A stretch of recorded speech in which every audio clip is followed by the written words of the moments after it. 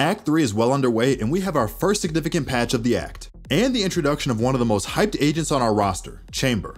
What is going on, ProGuides family? It is your host Sergeant Frost, and today we're bringing you guys the patch 3.10 tier list. With Chamber's release, we've got a new agent to place and also some meta change-ups, especially on the new map Fracture. So without further ado, let's hop right into the action.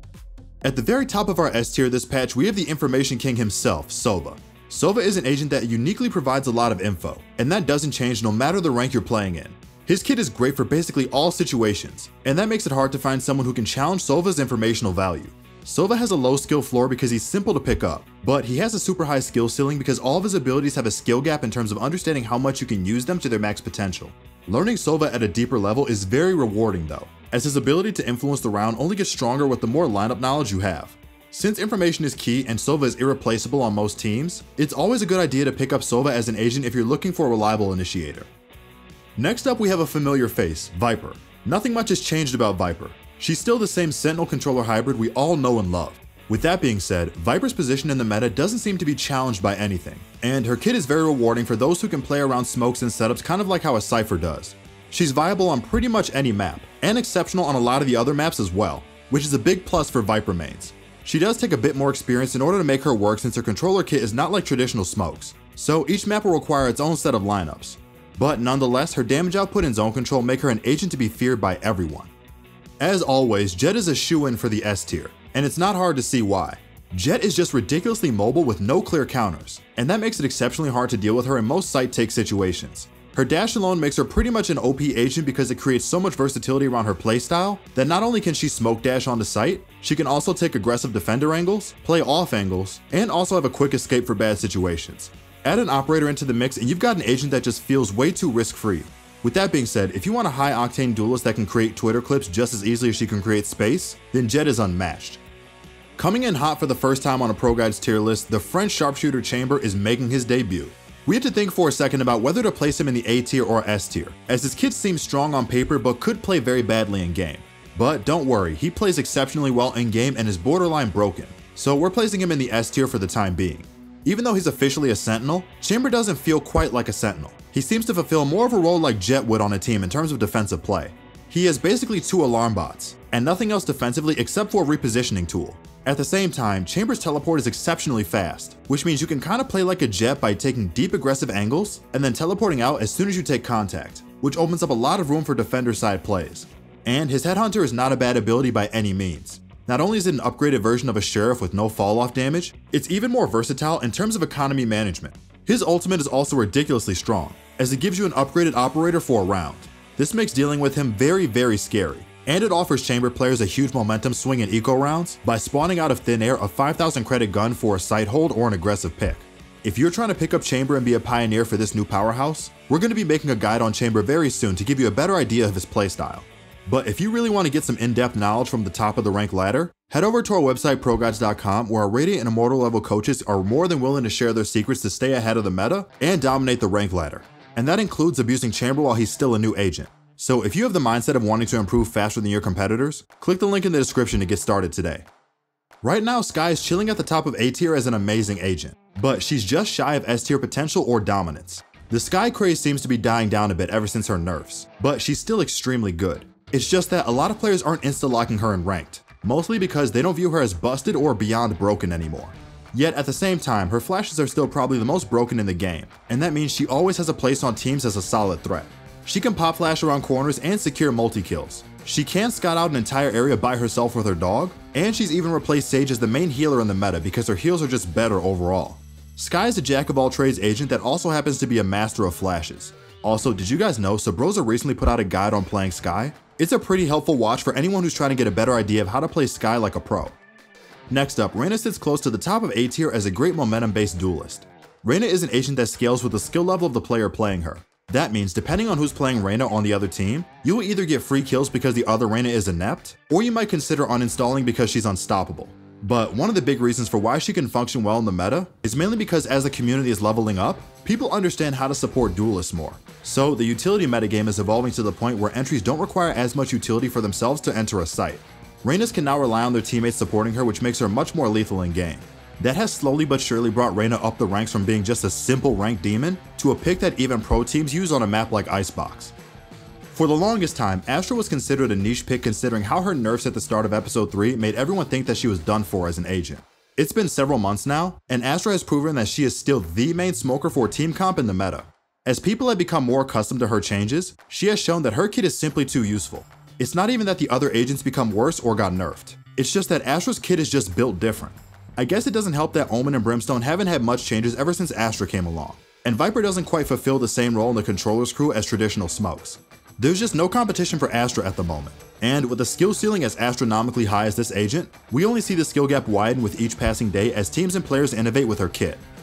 Ever since Breach got a buff that allowed him to bully Killjoy's utility a lot more, Killjoy has been at risk of being taken out of commission on certain maps. And while that didn't happen for most maps, it seems like Breach has won the war on Fracture, which means that Killjoy is actually not a dominant sentinel on that map anymore. While this isn't a trend for other maps, Killjoy mains need to beware the day Breach finds his way into the meta again. With that being said, Killjoy is still more useful as a defensive-minded agent, and she still has the best ultimate in the game that gives you the same amount of value on defense as on attack. She's by far the best overall sentinel at the moment, but we'll have to see if Breach might make a comeback along to knock her down a peg over time. Closing out the A tier, we have a deadlier version of the Marvel Cinematic Universe's Vision whose name is KO. KO as an agent is still on the rise, but it's clear that he is more impactful than he used to be. A lot of people in the community are high on him because he counters sentinels and their setups so well. And now that Chamber's officially out in the game, KO now has a new agent that his suppression abilities can counter. Suppression is starting to prove effective as a consistent counter to defensive setups, and his flashes are now just as strong as Sky's flashes for popping around corners. All this makes KO feel a lot smoother to play, and overall a much stronger pick as a duelist initiator hybrid. Starting off the B tier, we have the Forgotten Sentinel Sage. Well, she isn't really forgotten, it just seems like the community has evolved to where people don't pick her as much as they used to. She isn't struggling specifically, but she's kind of overshadowed right now by more specialized picks. Newer agents with more specialized kits are giving her trouble with standing out in the meta, and her argument for viability at this point is just her wall and resurrection. Apart from that, her whole kit feels decent but not too useful, and she does like information tools when all the other sentinels have some form of information gathering. But that's not to say she's not viable or anything. Her wall still has amazing uses, but it typically requires more team coordination to get good value since the lifespan is a grand total of 5 seconds now, especially since everyone knows how to spam the wall so quickly. Raze is an agent that is a niche duelist in the duelist class that works well for some maps but feels weak on others. She doesn't have the self-sustainability in her kit that the other duelists have, but she supplements that with a whole lot of damage that functions exceptionally well on choky maps like Split and Bind. In my opinion, she actually functions more like a sentinel on defense than a duelist on these maps, as her utility is great for stalling and commanding respect. On attack, Raze is great at creating chaos, and breaking up the enemy team with her movement and AoE damage abilities. So if you're the type of player that likes fast-paced action and crazy entry pathing, then Raze is a great pick. Cypher hasn't been the main sentinel in the meta for quite a while now, but that doesn't count him out entirely, as his kit is still very useful for flank watching and anchoring sites. It's just that people are getting good at neutralizing his setup, which means Cyphers need to constantly innovate to keep up with the meta. But if you didn't know, Cypher is higher up on this tier list than he was last time for one reason specifically, and it has to do with the war between Breach and Killjoy. Because Breach is a counter to Killjoy's ultimate, Killjoy is now much less useful on Fracture, which in turn means that Cypher has stepped up to pick up the pieces. This is only supported by the fact that Cypher has the best flank watching kit in the game, which means that he is uniquely powerful on Fracture now with the added twist that Killjoy is countered by Breach. So if you're a Cypher main, take this as a glimmer of hope that maybe Cypher isn't that bad after all. Speaking of Breach, Breach is not the best initiator in the meta per se, but he does have the niche role of countering Killjoy as we just mentioned, and he's won the battle on Fracture versus Killjoy. Now that players have tested him out more because of Fracture, people are starting to see Breach's strengths on tighter maps. Breach overall is very good at executing on sites and directing aggressive plays, and it might become a possibility that Breach can find his way into other maps and start shaking things up literally. Oh boy, not again. It's time to talk about one of the most tragic fall from grace agents in the game right now, and his name is Omen. Omen hasn't gotten any buffs or those leak potential changes that were supposed to be coming his way. His kit is overshadowed by Viper and Astra, and the only time you'd want his blind over CC from Astra and Viper is if your team has no sentinels and you need to delay a single rush for a couple seconds. Omen is currently in a spot similar to Brimstone where he's just not that great for a lot of situations, so people would much rather use an Astra in general. Hopefully, Omen gets some love in the future and either gets his Shadow Step changed to be more useful, or maybe some buffs to give him some power to compete with the top dogs. Closing out the B tier, we have the flaming British SAS member Phoenix.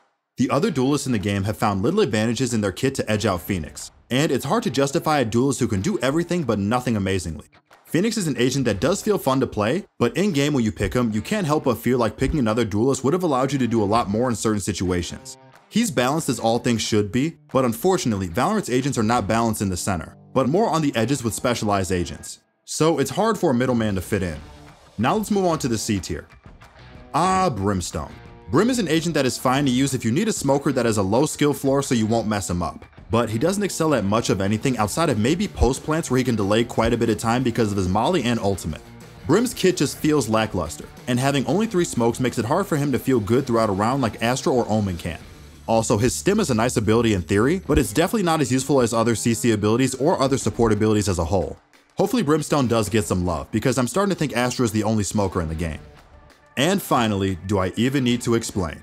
It feels like it's been ages now and we still haven't gotten any news on Yoru being reworked. And with Chamber coming along and basically introducing a better functioning teleport, Yoru is down horrendously. Honestly, Chamber feels like the nail in the coffin at this point. If you want to play Yoru, you might as well play Chamber, or play Skye if you want good flashes. Either way, let's hope Riot pulls through with a spicy Yoru rework before he fades away from the agent roster. And with that being said, that concludes our patch 3.10 tier list. If you enjoyed this tier list, make sure to drop a like and subscribe to keep up to date with the latest Valorant news, updates, and guides. Also, make sure to check out our website for truly amazing on-demand coaching. This has been your host, Sergeant Frost, and I'll see you all again in the next one.